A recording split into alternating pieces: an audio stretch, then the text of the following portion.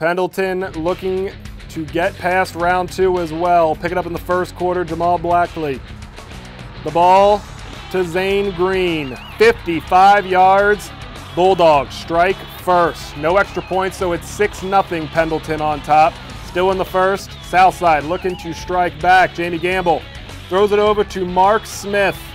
And look at Smith weave his way through defenders down the sideline. He's gone. Southside, an 80-yard strike, knotted up at 6. They're going for a 2-point conversion as well.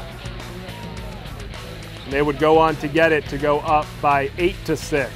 Pendleton looking to come back. Blackley kicking the ball down the field. Southside would fumble, and Peyton Bunch would slide in to get the fumble for Pendleton. Sets the Bulldogs up for a shot at a touchdown. Still 8-6 Southside. Blackley fakes the handoff to Peyton Bunch. Pendleton, another touchdown.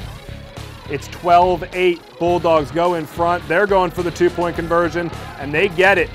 14-8 advantage for Pendleton, but Southside would go on to down Pendleton in overtime, 22-20 for the first time in history. The Southside Tigers moving on to round 3.